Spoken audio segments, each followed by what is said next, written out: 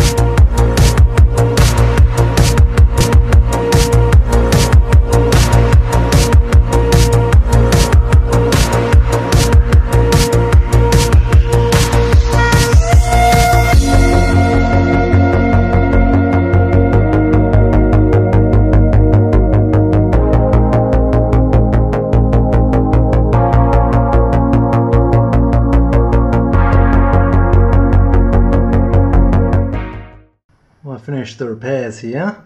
I ground off all the old fillet, put a new fillet in there and a new piece of fiberglass and epoxied it in. So hopefully this one is more durable than the last one.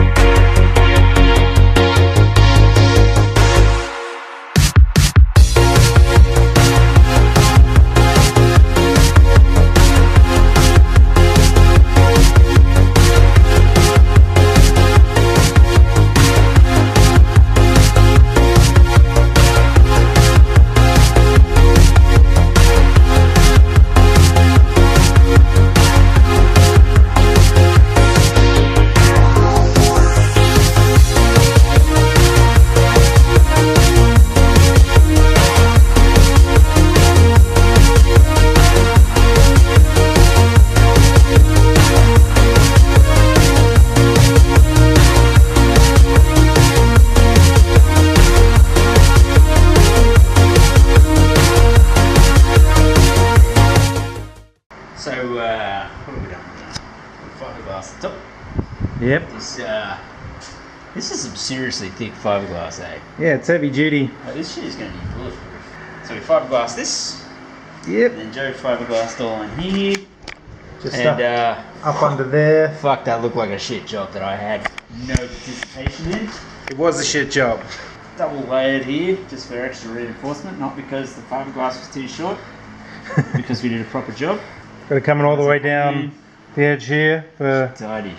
goodness, extra goodness. Like a fucking tree could fall on this man, it's not gonna break. If a tree fell on it in the forest and no one was around, would it do any damage? Not with this much fucking fiberglass on it. Shit. Yeah, good job. So what we have next is That's a good boat. these cockpit combings. That will not be today. It's not joinery, it's just fucking epoxy. There is no joinery. Are you gonna join that bit to the rest of the boat? What bit? What? Yeah. Yeah. Joinery. Beta.